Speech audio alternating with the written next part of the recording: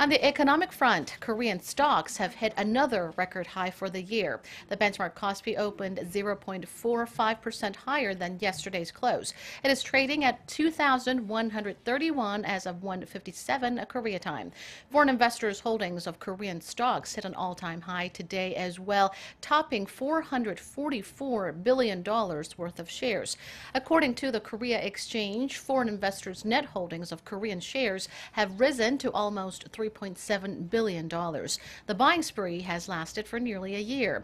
Experts say Korean stocks have the advantage of being relatively undervalued and that the buying spree may continue for a while as lingering political uncertainties have disappeared to some extent following the impeachment of Park Geun-hye.